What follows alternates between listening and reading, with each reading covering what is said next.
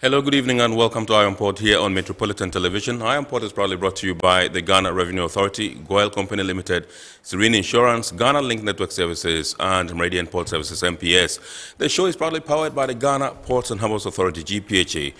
This show tonight is streaming live on our social media pages. On Facebook, we are streaming live at Ghana Port and Harbours Authority, Ghana Port and Harbours Authority, and then still on Facebook, we are streaming live at Port of Tema, and on YouTube, we are streaming live at Iron Port, Ghana. Indeed, we shall be getting interactive with you in the course of the program, and all you have to do is send us your messages and comments via our dedicated WhatsApp line, which is 0559-019-177, 0559-019-177, and at the appropriate time, we shall share it with the rest of the world. Indeed, when the time is ripe, I shall be activating the phone lines for you to call in and contribute to the discussion. Our media partner on this journey of a lifetime is the Business and Financial Times, the BNFT. And so if you want to have a grasp of all that transpired on the show tonight, make a date and grab the Thursday edition of the BNFT, and you'll be able to see all that happened here on the show tonight. My name is Kennedy Mona. We are going for a quick break. When we bounce back, we'll continue with the discussion. Please do stay with us. Every now and again, Goyle makes good things happen. This time, Goyle has introduced Super XP Ron 95, a higher grade fuel loaded with additives and yet sold at the same price as normal fuel.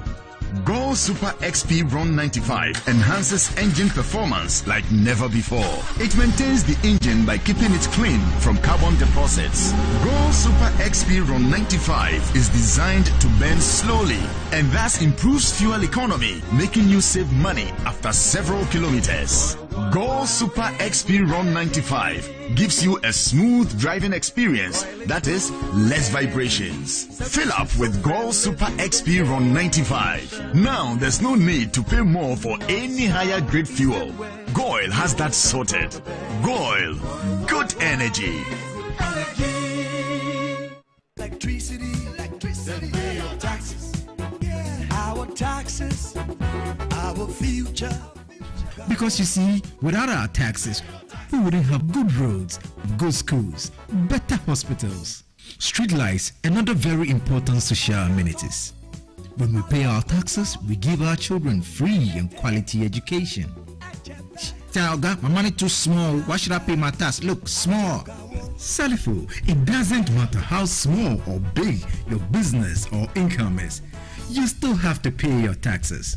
The little taxes from each and every one of us, when put together, could give your community clean water, or that deprived school with tables and chairs. Please pay your taxes. It is your responsibility. It is your civic duty. It is the law. Impressive factory.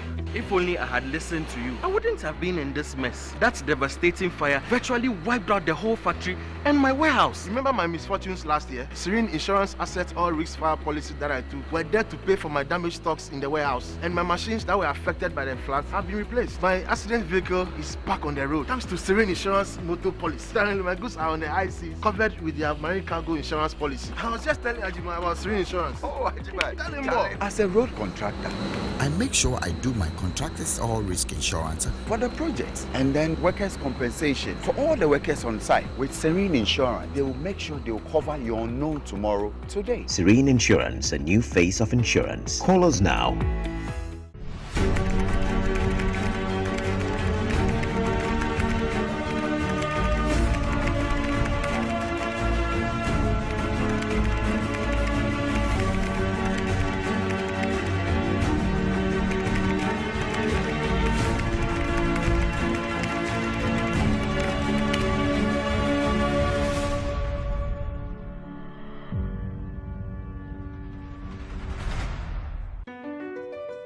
MPS Terminal 3 is Africa's new state-of-the-art container terminal at Tema Port.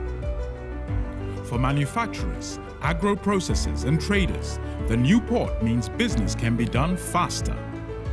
This infrastructure boost will improve Ghana's port handling capacity, connect more trading routes, and oil the engine of growth for the economy, creating greater opportunities across all sectors as Africa's markets merge and become the largest trading bloc globally. MPS, we connect, you thrive.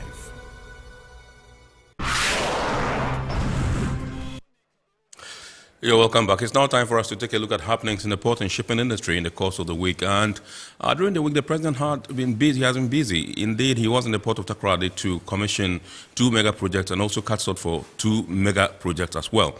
Plus the fact that Ghana Link Network Services in the course of the week also signed a memorandum of understanding with its Korean counterparts. Let's take a look at these stories and more.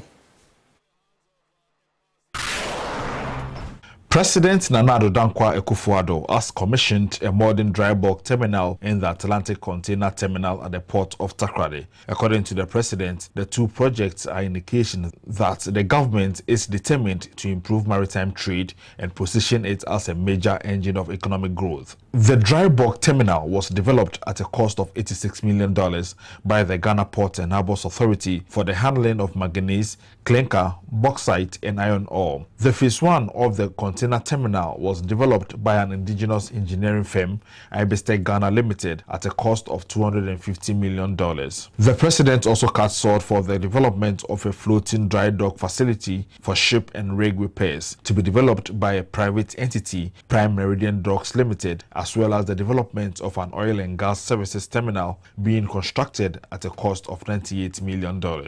The dry bulk terminal has been equipped with an efficient cargo handling system to facilitate the accurate measurement of various export volumes for manganese and bauxite to check compliance. With a design capacity of 2,500 tons per hour, the new bulk terminal is also expected to improve productivity, shorten the turnaround time of vessels, and bring big savings to shippers of manganese and bauxite. The chairman of Ibestec, Kwame Jan, said the company and its partners had since 2017 invested an amount of $332.7 million in various projects at the Takoradi port, a feat he said was made possible with unwavering support from the president. Your Excellency the President, you stood by us in this period of adversity. You were with us. Your counsel, your encouragement has brought us this far. And to the Minister of Transport, I think you deserve a gold star for your role in getting this thing to happen. The Director General of the Ghana Ports and Harbours Authority, Michael Luguji, said the ultra-modern dry bulk terminal would be operated by GPHA staff who have been competently trained for that purpose. This modern facility that was being built, a lot of questions were being asked whether we are going to engage some expert trades to come and run it or we can do it ourselves. Your Excellency, I'm very proud to inform you that this entire facility will be run by GPHA staff. And they have been competently trained and they are highly motivated to ensure that it works. And indeed, our expectation is also that when the oil and gas services terminal is completed, GPHA will 100% run that facility as well. So we are really grateful for the encouragement we've received and the support in terms of finances for us to develop these facilities. The Western Regional Minister, Kwabena Ochida-Kumensa, said the port of Takoradi has been a major propeller of economic activities in the Takoradi metropolis. Shipping lines can no longer have any excuse concerning draft limitation in calling at the Takoradi port. Mr. President, I also want to make it clear that we have enough space at the Takoradi port for businesses, for shippers, for oil and gas companies, and for tourism communities. In fact, there is no congestion in the Takoradi port, and the ease of doing business here in Takoradi is very excellent. The Minister of Transport, Kokufuri Siama, commended the President for supporting the ministry in its initiative to introduce local participation in ports development. The President will always create the enabling environment first and foremost for the Ghanaians indigenous men who are prepared to take advantage of his vision. The vision of making the Ghanaian competitive. Believing in it, that the Ghanaian has the capacity to compete in any world, in anybody. The President has not been misplaced, and I'm happy that today you yourself, you've created time out of your business schedule to be here, commissioning this project. And all what I can say is to thank you for your support, for your encouragement to make sure that this business or this venture becomes a reality. President Akufo-Addo said the ongoing expansion and transformation of the port of Takoradi was testament to the overarching objective of expanding the country's economy while boosting regional international trade. Benefits of these projects are considerable. The enhanced cargo and container handling capacity of the port will trigger improved service delivery and lower tariffs to the advantage of the Ghanaian and West African economies. It will ultimately ensure a competitive environment for maritime trade. I assure you, the government will continue to put in place measures and incentives to support the growth of strategic public-private endeavors to help build a strong and resilient economy. He said the new projects were strategic in enhancing the cargo handling capacity, maintenance and repairs of ships, and also meet the demand of the oil and gas services sector within the enclave of the port. He said since the port of Takoradi commenced operations in 1928, it had gone through many phases of development to put it in a position that met a growing maritime trade as well as oil and gas services sector. This government is determined to improve maritime trade and position it as a major economic growth. And that is, I wish to commend the Ghana Ports and Harbours Authority for its partnership with the private sector in rolling out these projects. He commended GPHA, IBESTEC and their partners for the considerable developments which would trigger improvement service delivery and lower tariffs to the advantage of the Ghanaian and the West African economies while promoting a competitive environment for maritime trade in the country.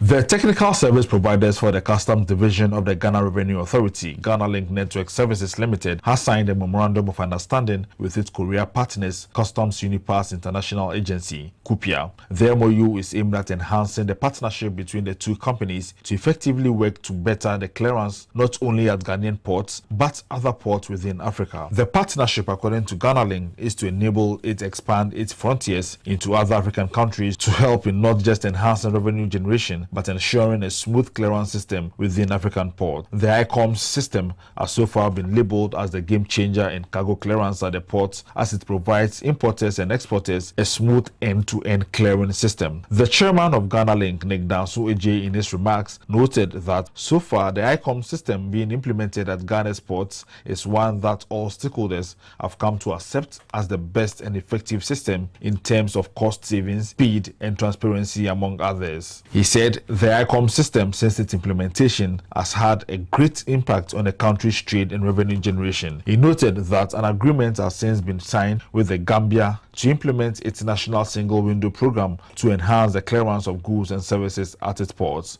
We have a Gambia delegations here.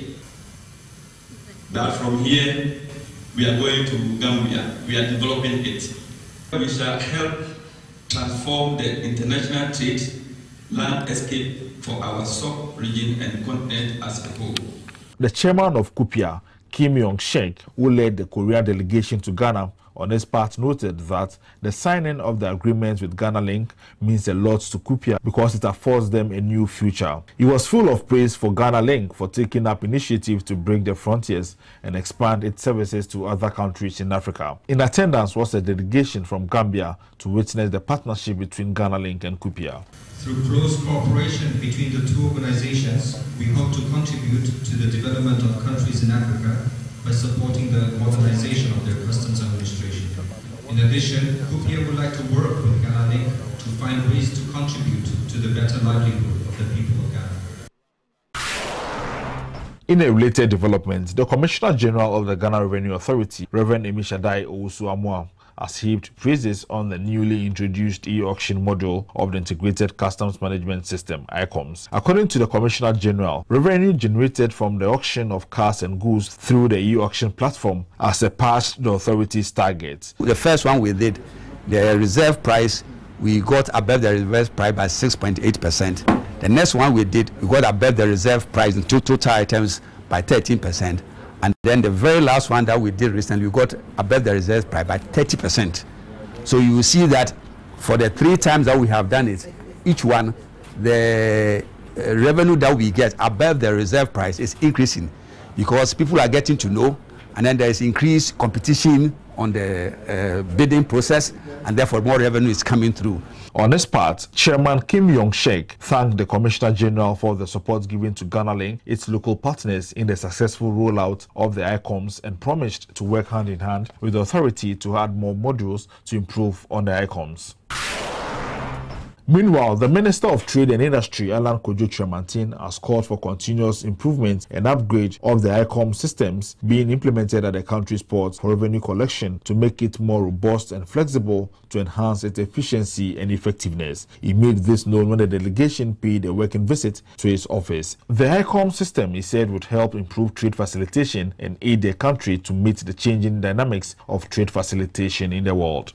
When we finally fully launched the project, we were convinced that it would improve, first, revenue mobilization, secondly, also the efficiency in terms of trade facilitation, moving goods in and out of our ports and our borders. We were very convinced about that.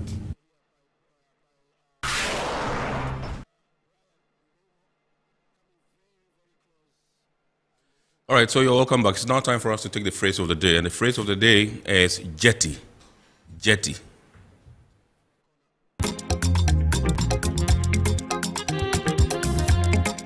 A jetty is a structure that is perpendicular or at an angle to the shoreline to which a vessel is secured for the purpose of loading and unloading cargo.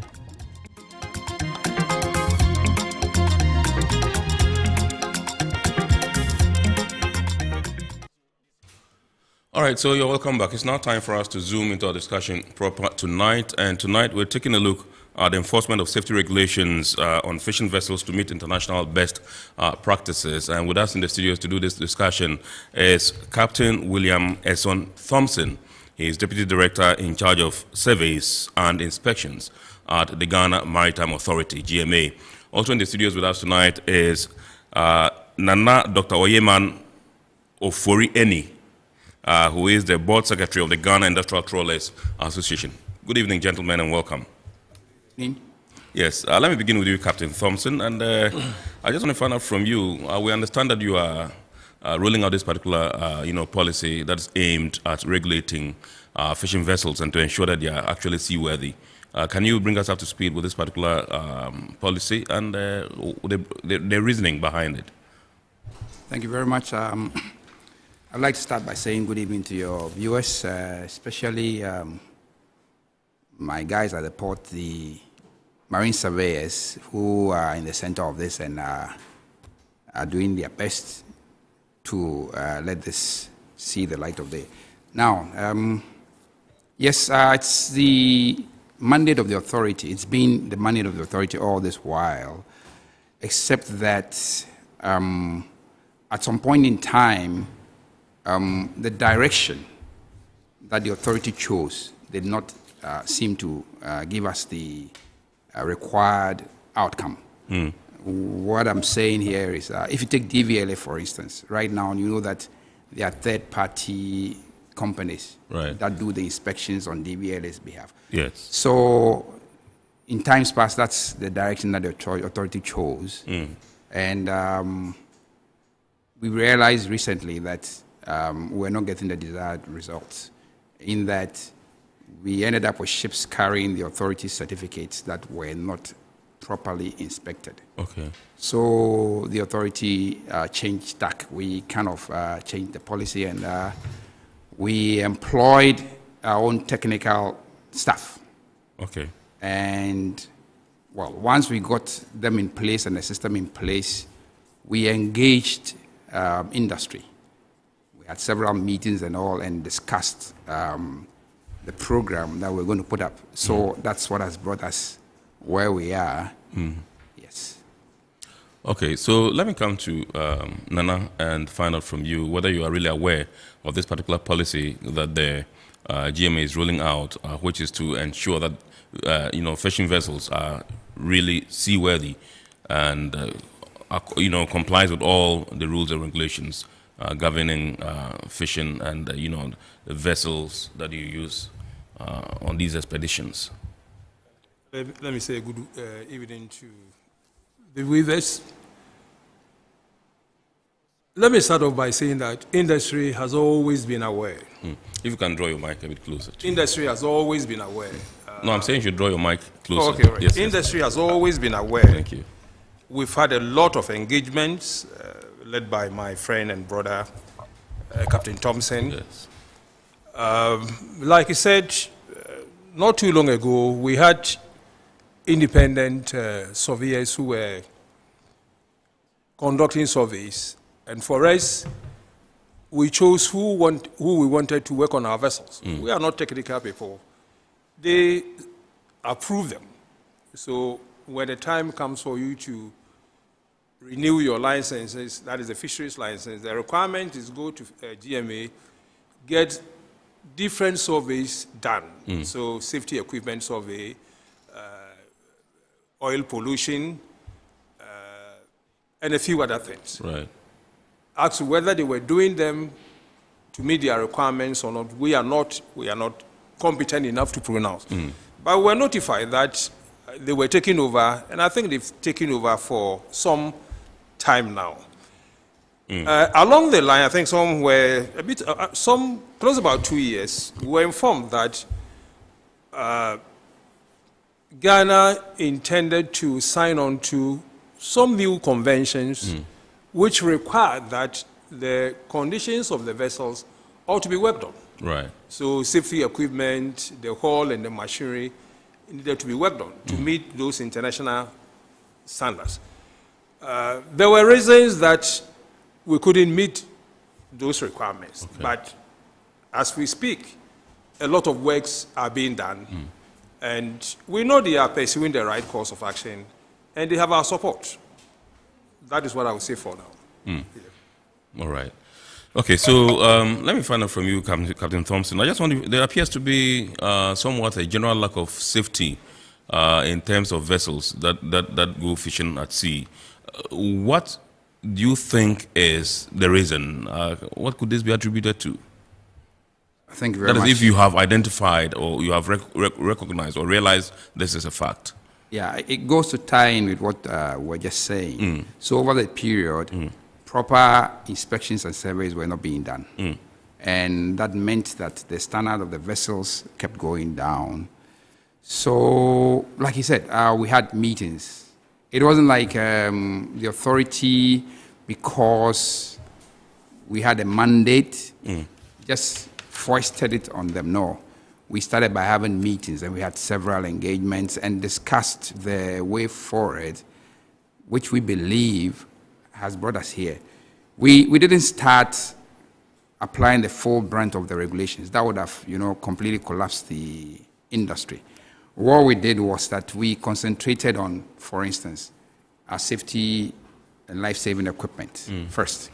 And then we moved it on to the other aspects of the vessel safety. So, yes, the standards were low, and it was because of the reasons we gave earlier. But right now, there's a program in place that is bringing up the standards to the international level that we're talking about now. Okay, so let me come to you, Nana, Doctor. Nana is okay. Yes, Nana, let me come to you. Do you agree with me when people are said, or when people say that there seem to be that lack of safety, the same question that I put to Captain, with your vessels? To an extent, yes. But once again, there are reasons for. Most vessel owners are not technical people. And so, for us, what we know we need to do with the GMA is a periodic or yearly surveys. So, a surveyor who they appoint for you, or somebody from the GMA himself, comes to conduct a survey, one on the safety equipment, on the safety radio, and oil pollution. The surveyors come on board the vessel, inspect the vessels, draw your attention to defects. And once you meet those or once those defects are worked on, they pass you, you then move on to the fisheries with your certificates, and then you take your fishing license. Right. That's been. When they started the recent operations, we've been exposed to a lot more that we needed to have done that we weren't even aware. Now, we are not only talking about the condition of the vessel, i.e. the safety equipment or the hull and machinery. Right. We are now focusing even on the crew. So if you like, crew welfare has become a very major issue that we will take on board seriously from next year. Something that we thought as owners of companies and as employers, we had the right to engage them. We've been taking through a lot more things, and specifically I'm referring to the ILO CI 188, which mandates the competent authority to oversee to who you recruit, the type of training he needed to have, and all those other things. So a lot more things are being done, and I think that is the way we should go. All right, on Friday, May 6 this year, 2022, 11 people lost their lives. That was the crew of a vessel, MV Comforter. And 11 people died, including the captain of the vessel. How did you receive this news? Let me say shocking.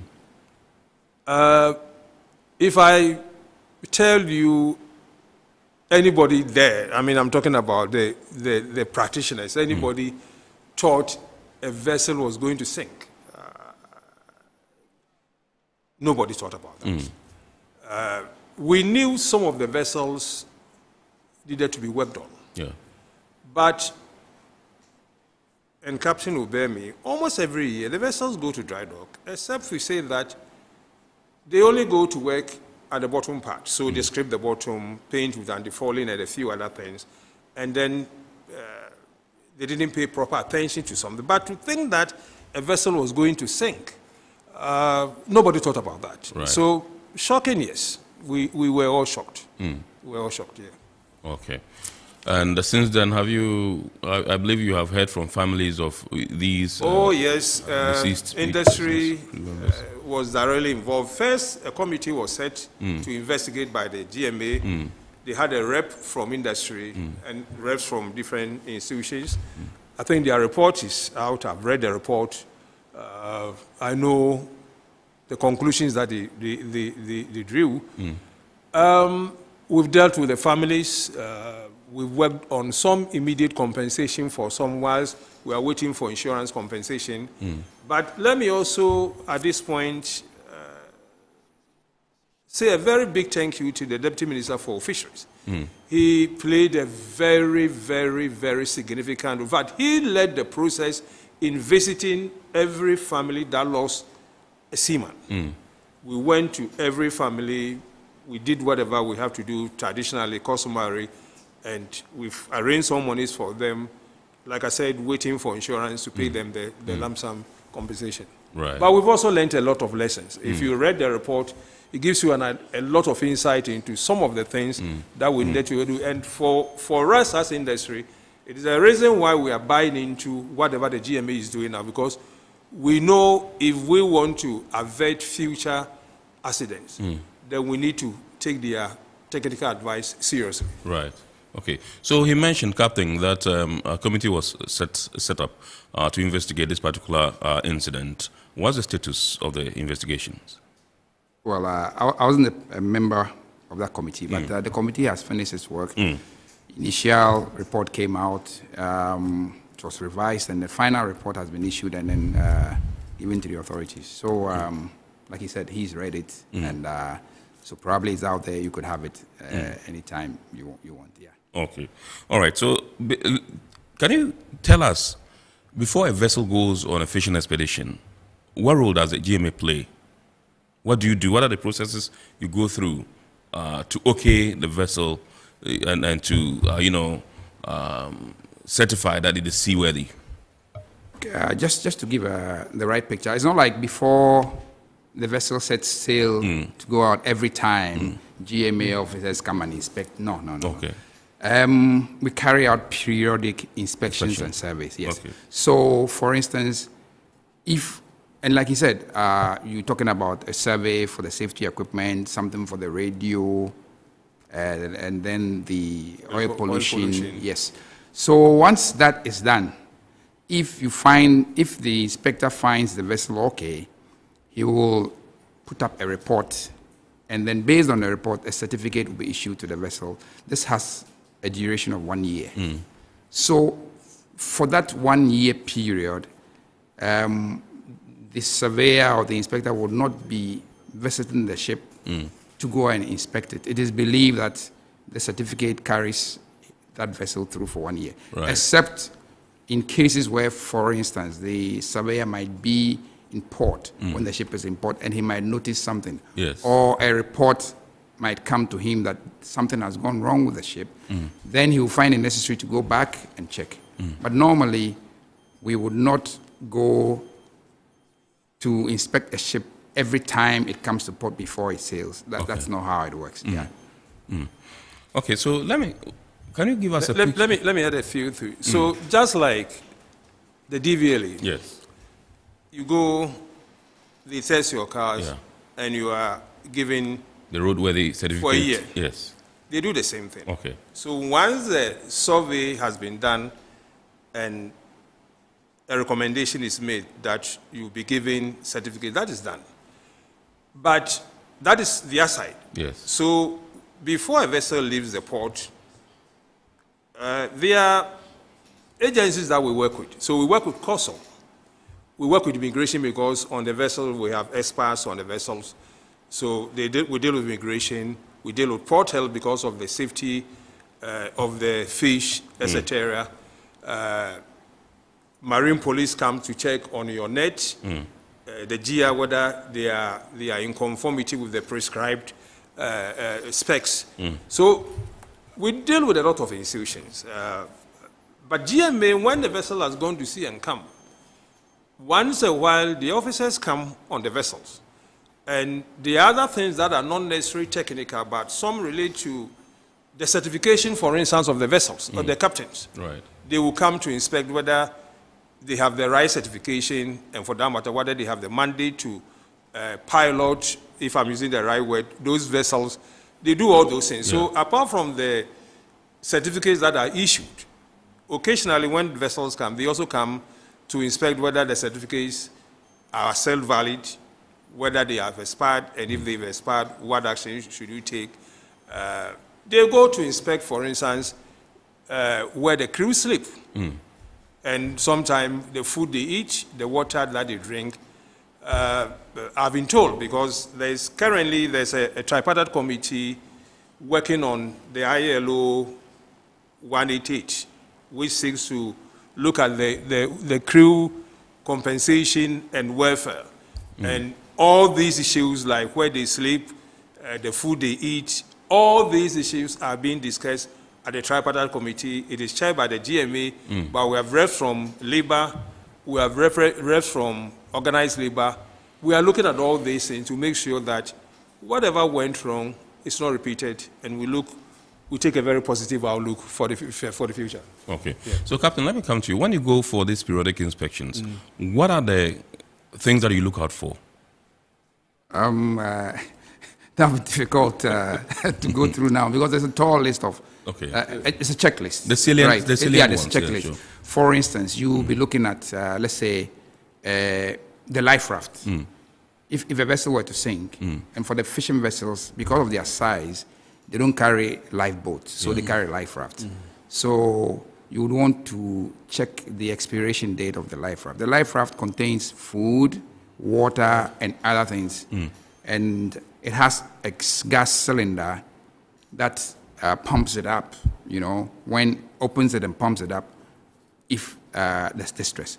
So that if it is not in date, if it is expired, it means that the cylinder, for instance, may not pump it up in an emergency. So, for instance, you want to check the expiry date of that.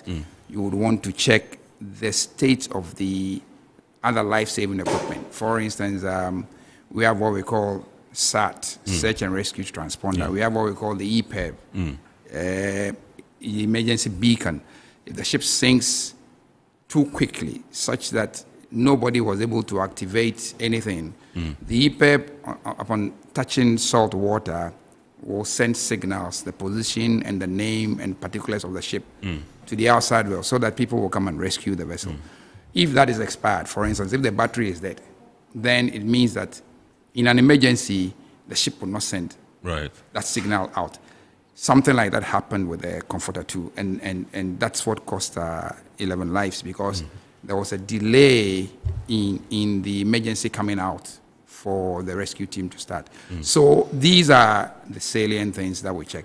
We want to know if the ship has the capacity to maintain its oily water generated. We want to know if, like I said, the new thing that is coming, the crew accommodation. And for most of our vessels, that's a very huge concern.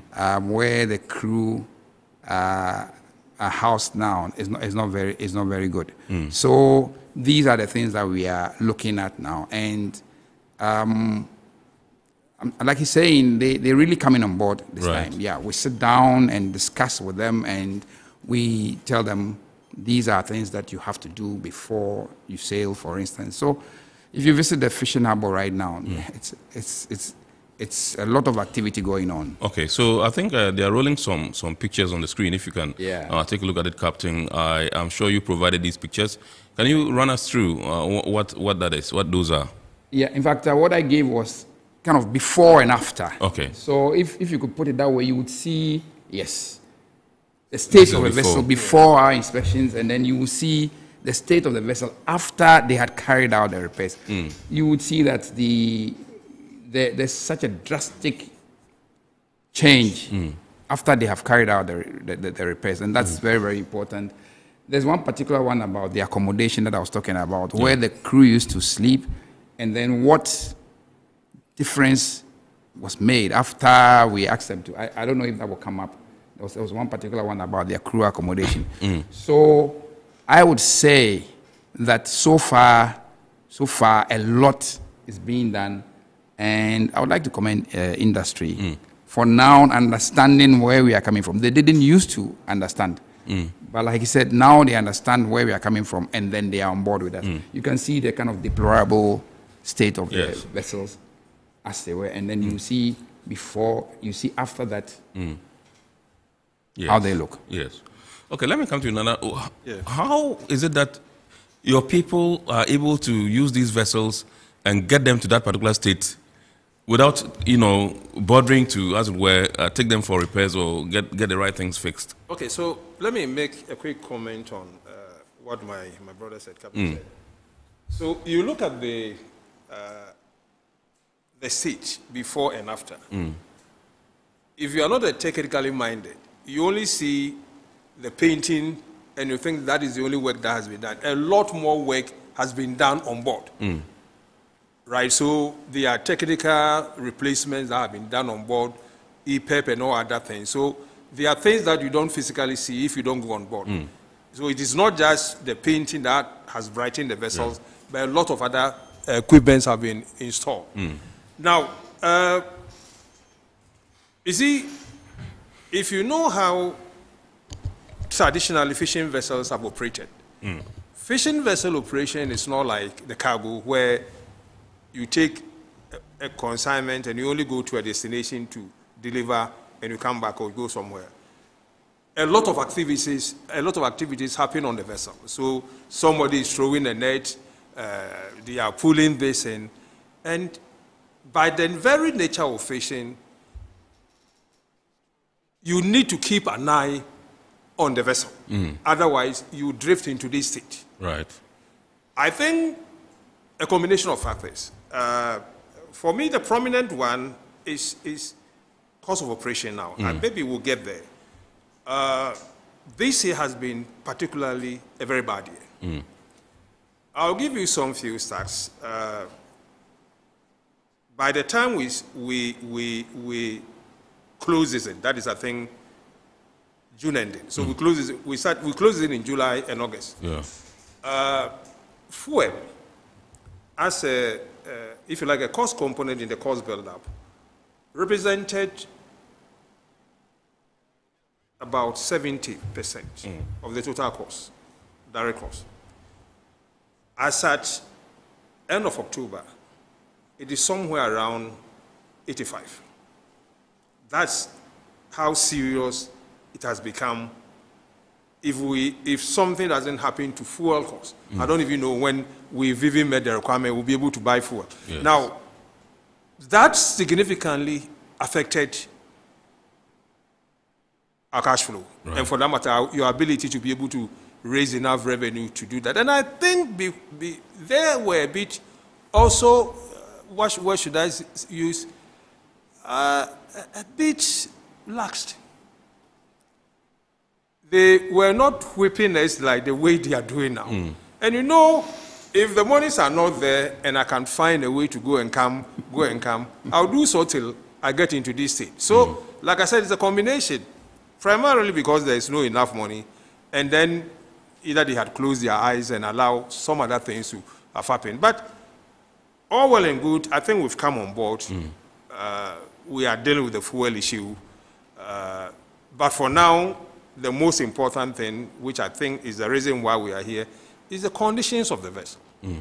No human life should be lost for whatever money that you want to make. Right.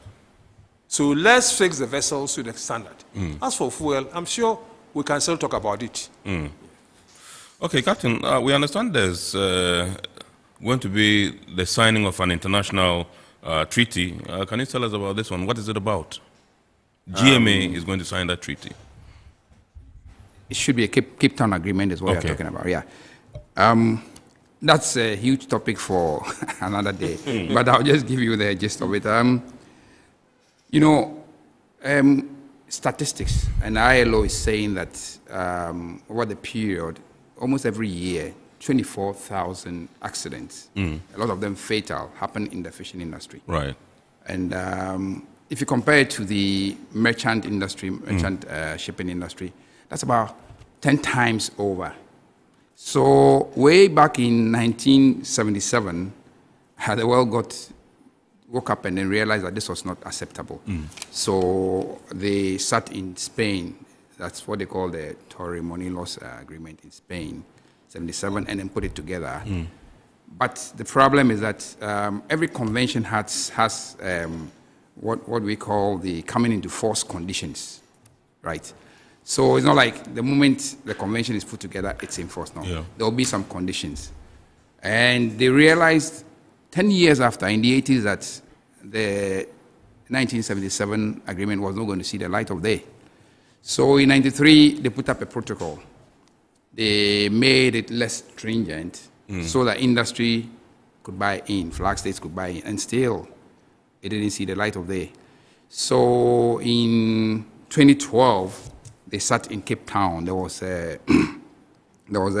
General Assembly, and then they sat in Cape Town and amended the protocol in relation to the Protocol 93 protocol in relation to the 77 convention to make it suitable for industry. Now, the coming into force conditions for this one is that 1 year after 22 countries with 3,600 vessels of more than 24 meters in length have signed on is when this comes into force. 1 year after that.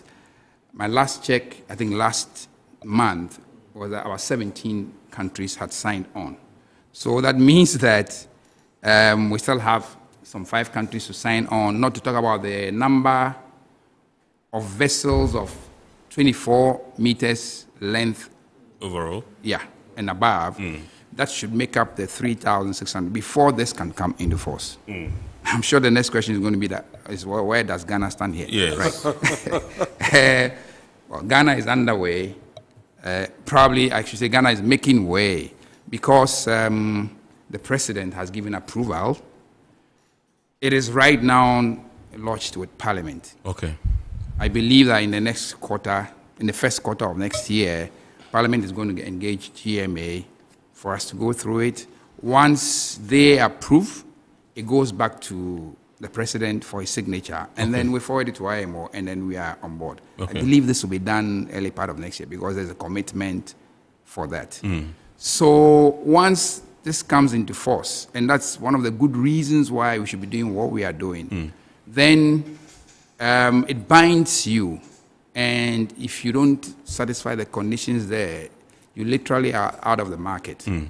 Why I'm saying so is that you can go out there fish, all right, but then nobody will buy your fish. You don't have a market for your fish, especially for exports. And it's happened before. I'll come to that later, but it's happened before, sometime in 2013, when the whole of the tuna industry was grounded. Right. EU blockaded our exports. And that was when I got to know that Ghana was #1 in Africa and #4 in the world. And all our exports were blockaded because we were not satisfying some conditions. It was very chaotic because you're talking about shipments already on their way out there, and then EU refused to pick them. Right. Yes. So if we don't do what we are doing now and get our acts right, we will end up same way in the near future. Yeah. Are you talking about a yellow card issue? Well, I think right now we are yellow carded, right? Yes. So what are we doing now? So we need to be very careful before we slip to red. Yes, and then that's it. Your products are blockaded. And if we are still #4, like he's saying, in the world, like with tuna alone, then that's a big thing. There are products I have seen that you don't find on our local market that are exported to EU. So we are really big in there. And that's why we have to get this right. Otherwise, the industry will suffer. Right. Now, you are from the Ghana Industrial Trawlers Association. I just want to find from you, how many industrial trawlers do we have in this country? Before closes in, I think we're 72 or 74. But I know 14 left somewhere last week with the intention that they are going to refit as whether they will come back or not. That we can't say. So we're around 55 something thereabout. Yeah. But let me say something to the Cape Town Agreement. There are a lot of, if you read the literature, there are a lot of conventions, protocols that regulate fisheries in various aspects. So vessel design and manufacture, crew safety, etc., and the conditions of the vessel, post-production, etc. You look at the International United Nations Convention on the Law of the Sea, UNCLOS 1982. You look at the IMO, that is the Cape Town Agreement, CTA 2012. You're looking at IMO International Convention on Standards and Training, a lot of them. I don't know how many of these conventions and protocols we are implementing now. I think we need a special team from the GMA to begin to look at all these things, because they are all for fisheries and they are all crafted for the well-being of the industry. I think we should begin to domesticate some of these conventions and protocols and do the necessary enactments to make them law, so then we can give them the right power to work with. Because if you read some of these things, the UNCLOS, the ILO work in fishing convention and all other things, if they have the mandate, or if these things are made law and they have to use them to work, I'm sure it will fast track some of these delay processes and people would comply. So maybe what we need to do is to begin to look at all these numerous, some are by FAO themselves, some are by ILO, some are by IMO. And I think we need to find a way to get all of them, domesticate them into our laws, then we can tax them to work with. Because if they are not, some are not legally binding. Right? They may pick and choose, and because of the exposure, may want to apply some. But if you meet people who are too rigid and want to take the law, I will say that, my brother, you don't have the legal mandate to even enforce that something. So we need to begin to look at the legal aspect of how to domesticate some of these laws so that it will make their work Very easy. Kenny, if I should add a little bit to what he's saying. What he's saying is very true in the sense that until recently, and I want to give this out to the Honorable Minister for Fisheries. Yeah. Okay, the Honorable Minister Okumsi. Yeah, Okumsi. She has said it that until she sees a certificate from GMA, no more fishing license. Okay. Simple as that.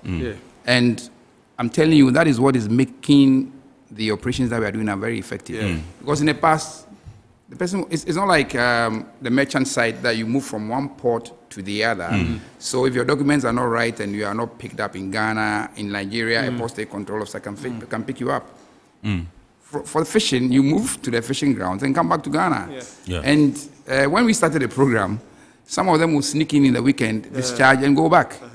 So that idea, that decision made by the Honorable Minister that if you don't have a GMA certificate, forget it. You don't get a license.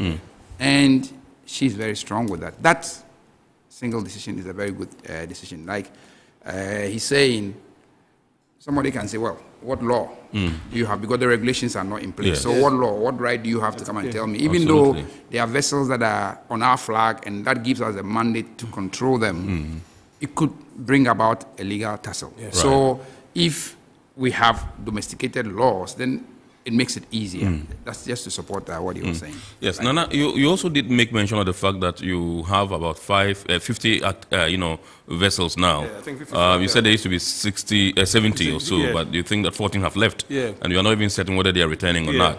Now, I just want to find out from you, out of the 55 or 50, how many are active? Do you have an idea? Oh, okay. So I know 4 vessels were at sea.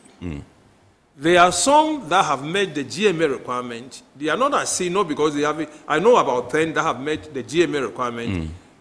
It is not, they are not at sea, not because they can't go to sea. Right. It may be because of fuel. Okay. Right. So, and then currently, if you want to work with averages, I'm sure for the vessels that are at the port, almost everyone is somewhere around 70% completion. Right. So if they really want to go to sea, they will go. I am thinking that most of them want to go from January. Okay. Because if I'm going to get my certificates today, and I'm going to go to the fisheries to pay for a quota license, which is supposed to cover October, November, and December, and I'm only left with 2 weeks to the end of, why do I do that? So if the vessels are not at sea, for now it is not so much because some of them have not met the GMA requirement. At least I know about 10 which are at the port, and they could easily go to sea. Maybe they have not gone because of fuel. Some have made their intention that we'll go from next year. Right. So I'm beginning to think that early next year, almost all the vessels will be at sea, provided we're able to do something about fuel. And Kennedy, yes. Still to add to what he said, there's this issue, another you left out, the net size, the new, new regime of the net size. Okay, so whereas GMA was rigidly implementing their new laws or new directives, fisheries also immediately after the closing had come out with a new policy on GA. That's what they call the GA policy, and say reduce certain specs or certain dimensions or remold your GAs. Okay. That took some of them a lot, but now I'm sure almost all of them have met the requirement. Almost all the 55 I know have met the requirement. But if you haven't met the GMA requirement, then you don't want to go to fisheries and say, come and inspect my net, whilst you don't have the thing. So those two, the GMA and the fisheries directive on the GS, were partly the reason why most of them couldn't go. Okay. Okay. But like I said, we really are working very hard on them. All right, so you are watching Iron Pod here on Metropolitan Television, and tonight we are taking a look at the enforcement of safety regulations on fishing vessels to meet international best practices. With me in the studios during the discussions, Captain William Esson Thompson, who is the Deputy Director in charge of surveys and inspections at the Ghana Maritime Authority, and indeed also in the studios is Nana Dr. Oyimano Furi-Eni, Board Secretary of the Ghana Industrial Trawlers Association. We're going for a quick break. When we come back, we'll continue the discussion. Please do stay with us. Every now and again, Goil makes good things happen. This time, Goil has introduced Super XP Ron 95, a higher grade fuel loaded with additives and yet sold at the same price as normal fuel.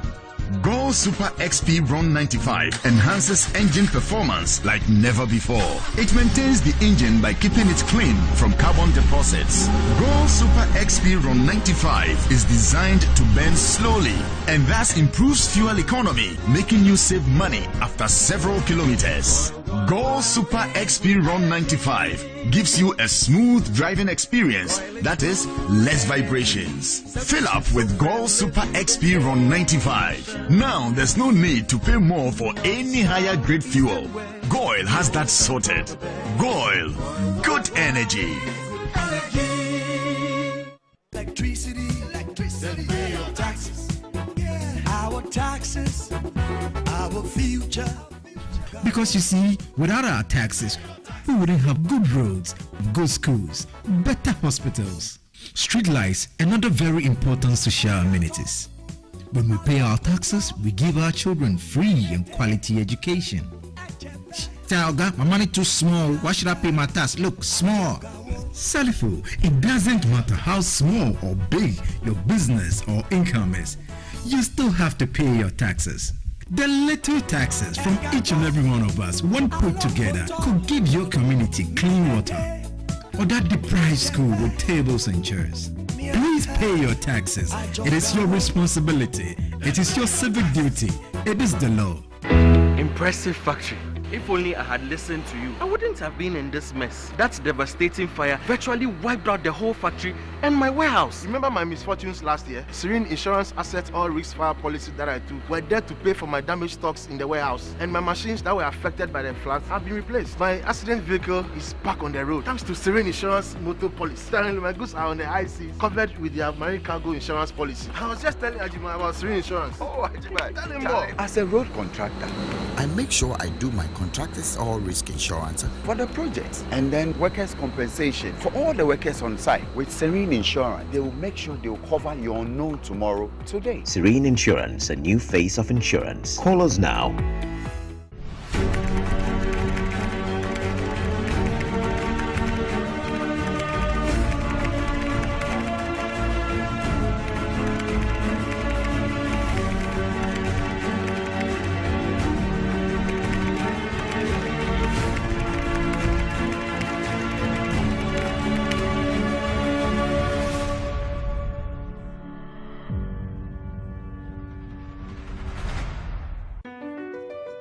MPS Terminal 3 is Africa's new state-of-the-art container terminal at Tema Port. For manufacturers, agro-processors and traders, the new port means business can be done faster. This infrastructure boost will improve Ghana's port handling capacity, connect more trading routes, and oil the engine of growth for the economy, creating greater opportunities across all sectors as Africa's markets merge and become the largest trading bloc globally. MPS, we connect, you thrive. Okay, you're welcome back. I've been told by the production team that we can activate the phone lines now for you to call and contribute to the discussion. The number to dial is 020-552-8353, 020-552-8353. We have some messages here. Let me try and then go over them. This one says, good evening, sir. The problem with the fishing industry has mainly been lack of consistent monitoring and effective follow-ups.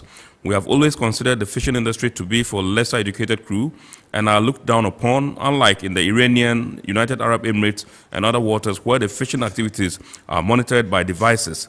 So a fishing vessel engaged in illegal fishing operations can be detected with the click of a button. Captain, yes, you are from the Ghana Maritime Authority. Do you have any plans to also do same, perhaps in the near future?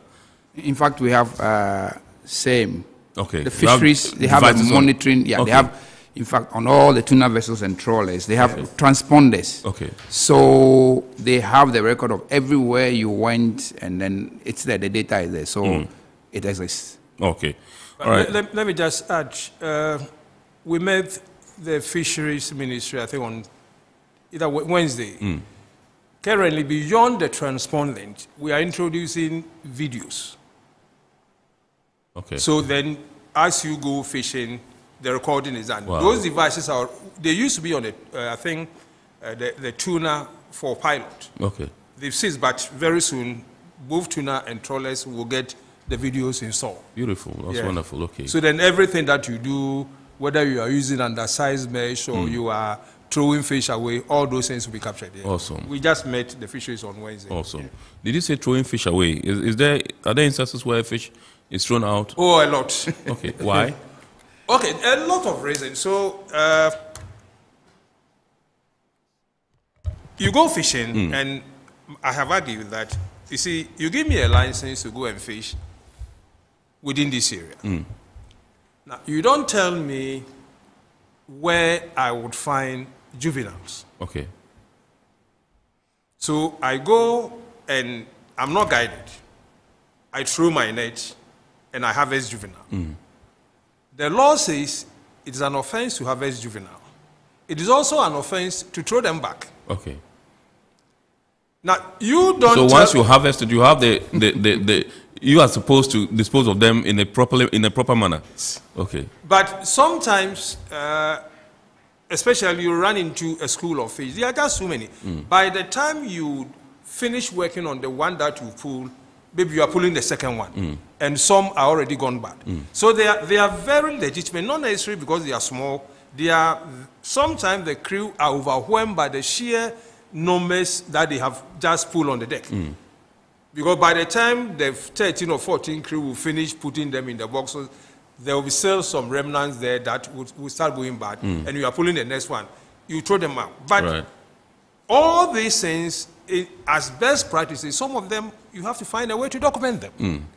It is sometimes the absence of the documentation and others that create the problem. And I think we are engaging. And for me, when the challenges come and we engage, ultimately we find solutions too. So, yes, fishes are thrown on board. A lot of vessels have been fined for throwing them away. I've contested, not necessarily saying that you can't throw them away or supporting the throw away. But if you don't want me to harvest juveniles, give me some guide. Absolutely. Okay. Because if you give me like... Whose responsibility is it to give that guide? Okay. Fisheries. The Fisheries Commission? Yeah, Fisheries. Or Ministry of Fisheries? Fisheries Commission. Development, okay. Yeah. Okay. But the ministry has to make the policy for the commission to implement. Have you had occasion to go discuss with them and request for, and put this particular request before them? We've had a lot of discussion. In fact, and what's their problem? What's the challenge? A lot. So you see, since the last research vessel was done away with almost 30 or something years ago, you don't have a research vessel. Right. Because you have a research vessel which is at sea every day. They know where different species are. And so they can alert you that we've notified or we've observed that they are small size species, so don't go there. Yeah. A little notice and the trawlers will stay away. But you don't have a research vessel, so how do you even do that research? Yeah. So the thing is that I can't go to sea to fish and harvest, juveniles, and then come back, and not having any good catch, and come to dispose of it. Then I've run at a loss. Yes. And so that's what compels them to throw it back into the water. Yeah, because sometimes, like I said, apart from the fact that maybe you have so much that whilst working on the one that you already have, you're overwhelmed, so you throw them away. Sometimes they are sheer not good fish. Right. It is not worth packaging them commercially. When you've just gone to see 1 week in your 1 month trip, you start packaging them. By a week or so, your heart will be full. Yeah.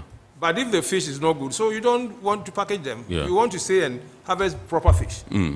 But I'm saying that fish serve different purposes. Right. Even if they are not good for consumption, leave them there. But to prevent the vessels from harvesting them, something should guide them.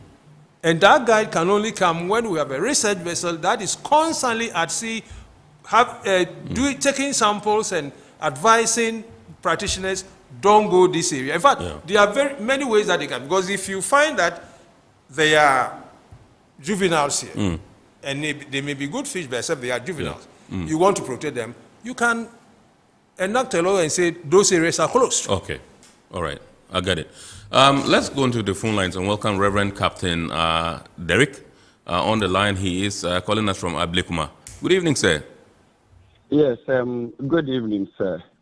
Yes. And good evening to Nana and my senior captain on your panel. Right. Yes, I think there are multiple problems, both technical, when it comes to this marine issue, especially with fishing. Fortunately, I have worked in the fishing industry here in Ghana for close to 15 years until we started sailing out. The point here is there is technicality in throwing your net. You don't know what is there. So rightly, like Nana said, we need a research vessel. Right. In the absence of the research vessel, all these things we are doing will come back to cost 90. Number two, what we used to do when we were at sea during the 80s was because we couldn't throw these fish out, we were giving them to canoes that we found alongside. And that was how come some of the canoes were landing some fish that they were not even casting their net for. So, and then again, from when I look at what the system we are adopting and what is happening outside, we have to be consistent in having a closed season and an open season. But the way we are going about it is not helping us because of the politics in it. So what I think we can do, when you watch our coastline from Keta all the way to Cape 3 Points, there are specific categories of fish that you get. You don't get them wholesale at one place. So if these are the seasons, then let us close, let's say, from Ada towards Kita within a certain season, so that we can allow the juvenile fish to be grooming, while from Accra towards Cape 3 Points, they can be harvesting. Then you can change, maybe from Accra to Cape Coast, their season comes. When you do that, you don't restrict people necessarily, but the fishing will be going on and then strictly monitored. I think one of the way we can go about it is to do this closed open season with an effective monitoring of the fishes. Indeed, I remember we were going to see with a man called Mr. Bannerman or Dr. Bannerman with fisheries who was coming on board, and we were going and he was examining the size of the tuna that people were harvesting. And it was fantastic. But there are multiplicity of problems that we have to sort them out and tackle them one after the other. I am glad to know that we are having this monitoring devices. But that is just a step to go. We have other things that we need to do, like fishing, when to apply them, where to apply them, and how to go about them, shallow water fishing and the rest. Thank you very much. Thank you very much indeed, Reverend Captain Terry, who called us from Anya. You can also call. The number to dial is 02055283353, 02055283353. We are continuing with the messages. This one says, good evening. I feel owners of or managers of the fishing vessels are not committed to SHEQ at all. What is SHEQ? Yes, SHEQ, S-H-E-Q. We do not always need to wait for the regulator to whip us in line before doing the right thing. I believe the association must also up their game by checking their members. This one is from Joseph Oliver Boas from Spintex. He says you don't check your members. Maybe it's something you have to avert your minds to. I'll tell you something. We had a meeting at the meeting that Captain was present. Yes. And I raised this issue. You see, the association, people join the association voluntarily. There's no compulsion. There's no law that mandates vessel owners to necessarily join association. It's a voluntary something. And so you can imagine controlling them. What we've put forward that the ministry has bought it is the idea that if we do a lot of things for you, then you also do something for me.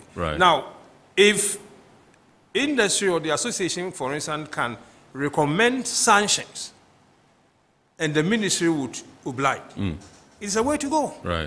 But we had the support of the minister, the deputy, and the executive director, and so we are going to look at what happens from January.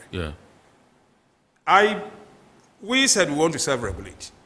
if we want to self-regulate, it means we should be ready to obey and comply with the law. Right. So if they would help us, because if the only thing that the association can do to prevent a member from not going to sea is to say that suspend his license or something. But if the recommendation goes and the ministry will not work on it, then virtually there's nothing you can do. Right. So once the ministry begins to work with us and act on our recommendation, most of these issues will be addressed. Okay. All right. This one says, again, in Ghana, it looks as though a lot of protocols only exist in our books and are only applied as punitive measures rather than making them part and parcel of the entire fishing industry, which must be adhered to even before people are given licenses to operate. He says, with the fishing gear issue, I think it was long overdue because while we were at sea within the mid-80s, this same issue came up with the trawlers. In the 90s and 2000, the Pesunias... Okay, all right, okay. The personers who were not supposed to cast their nets with specific smaller nets so that a smaller tuna size was paired, but that was not to be the case. Thanks, Metro, for the discussion today and many others gone by. It's very educative. Erasmus Philip Aholu of Research and Education Subcommittee of Greater Accra Shipper Committee. Okay, that's the Shipper Committee of the Ghana Shippers Authority. Thank you very much, Mr. Erasmus Philip Aholu. He says, how many of the 55 vessels are Ghanaian owned? That's something somebody wants to know. Okay, so individuals go into different arrangements to acquire vessels. And if you look at our Fisheries Law Act 625, it talks about ownership through high purchase and ownership through bill of sale. Right. That is what the law says. If you go to GMA and you want to register a vessel, they themselves would have attached a document for bill of sale. What does it do? Bill of sale is only an instrument that transfers title to you so that because if you don't own the vessel, you can't be registered. Yeah. Especially for trawlers where the ownership should be 100%. So they, in their wisdom, decide that, look, by the time you come, when you are buying the forms to go and register a vessel, we attach a bill of sale for you. So that transfer is done into your Ghanaian company. I have said that. Now, the ministry comes 2017 and say, oh, all of you should go on to high purchase. So all of us are in high purchase. What I have recommended is that it is not enough to say that, let me prepare documents to show that you bought the vessel or something. Yeah. Get the audited accounts of the various companies so you can find out from their accounts whether they are paying. This is coming from us. Right. So I heard this in and I laugh and I say, the association can do as much. We have put forward certain proposals. If the ministry acts on them, it is up to the ministry to find out from individual companies why they are not paying. And they can deal with that issue on company by company basis. Right. But we as an association would have made a recommendation to the ministry and say, it is not enough to transit from bill of sale to high purchase when you are not looking into the accounts to find out whether they've paid or not. Right. Okay. Okay, so this one, that was from Joseph Oliver Bowes from Spintex Road. Let me come to you, Captain, and find out what some of the things that you are doing to protect sailors on board on these vessels. You know, we often hear about inhumane treatment of some of these sailors and the kind of conditions, harsh conditions under which they work. I just want to find out from you what you are doing as the regulator of the industry, the maritime industry, to ensure that they have some sanity while at sea.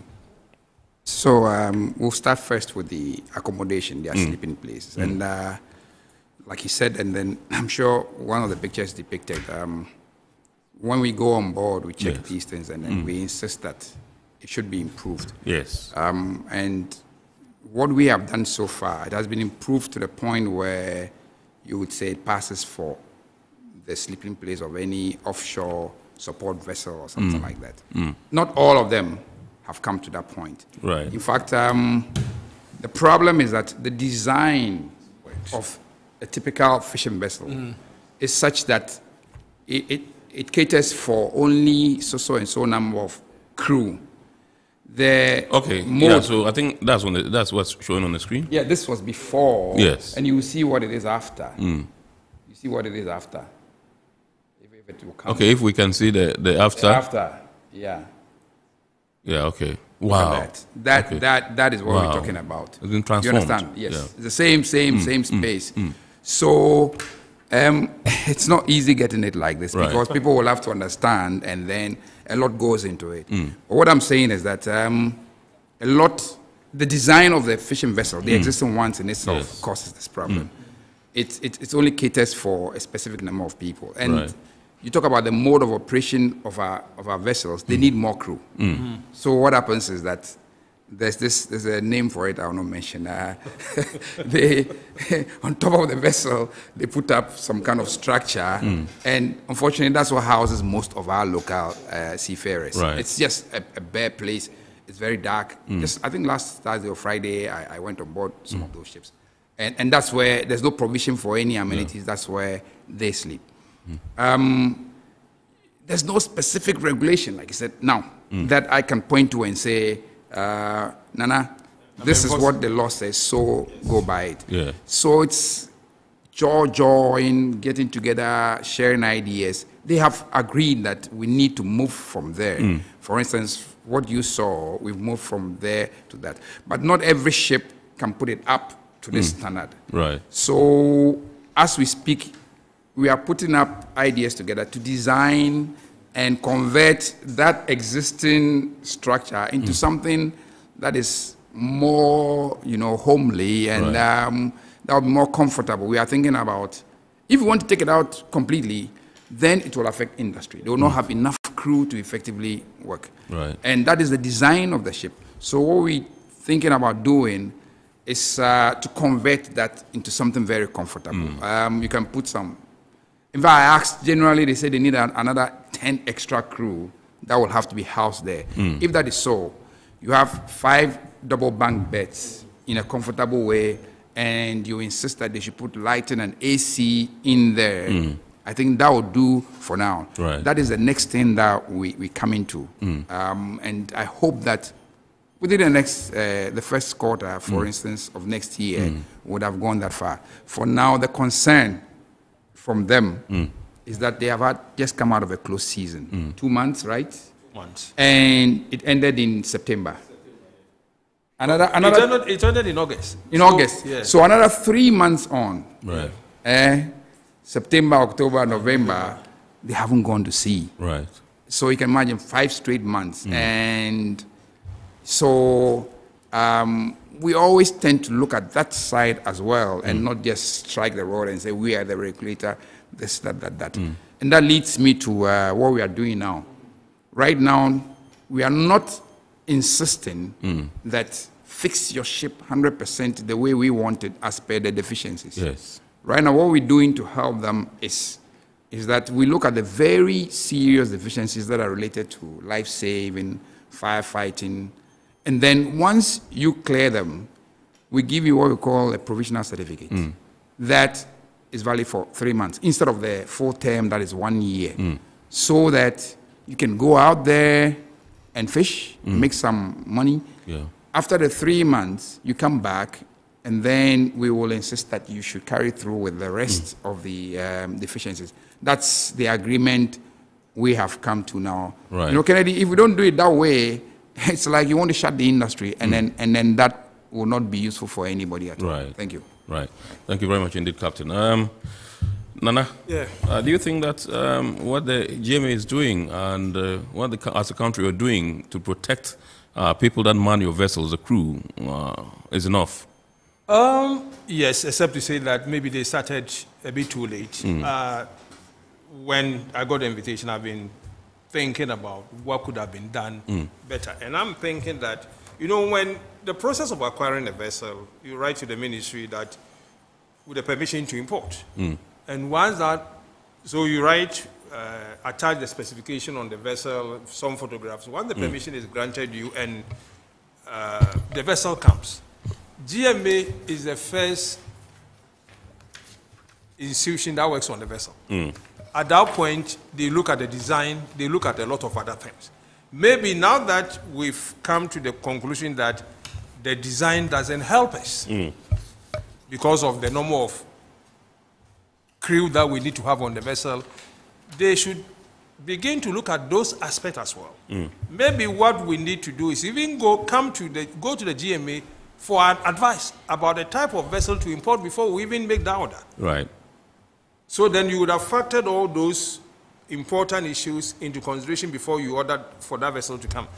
And then when the vessel had come, I'm looking at the protocols, I'm looking at the conventions that I've recommended that should be documented. Going forward, I think when you go through the GMA processes, immediately your attention should be drawn to most of these things that you as a vessel owner ought to know.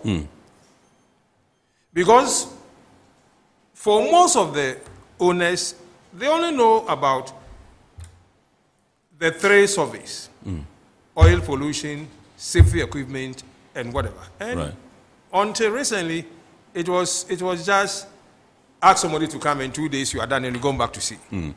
So all these convention about how the vessel should look, safety and welfare of sailors, we never even thought it was their mandate. Right. So going forward, I think the education is ongoing, but I think we should go back and start some of these things again. Let the owners of the vessel know that you don't just acquire a vessel. Right. These are things that regulate fishing vessel operation. UNCLOS, IMO this, Cape Town Convention, all these things the owners ought to know. And then we can work something together with GMA as an association and begin to educate our members. Okay. That will make their work great. easy. Yeah. Okay. So, viewers, that's how we draw the curtain on this week's edition of Iron Port here on Metropolitan Television. Remember, the show is brought to you proudly by the Ghana Revenue Authority, Goel Company Limited, Serene Insurance, Ghana Link Network Services, and Meridian Port Services, MPS, and proudly powered by the Ghana Port and Harbours Authority. Many thanks to my guest in the studios tonight, Captain William Esson Thompson, Deputy Director, Surveys and Inspections at the Ghana Maritime Authority, and indeed, Nana Dr. Oyeman Oforieni, Board Secretary, Ghana Industrial Trawlers Association. They are the 2 gentlemen we've been doing the discussion with. Thank you very much indeed for obliging us, Doc and Captain. And we'll entreat you to watch the abridged version of the show on Wednesday at 8:30 on Ghana Television. And also do remember that, God willing, we shall bounce back again next week with another wonderful edition of the show. My name is Kennedy Mona. We entreat you to keep watching the rest of the programs here on Metro TV. And we wish you a super week ahead. Good evening.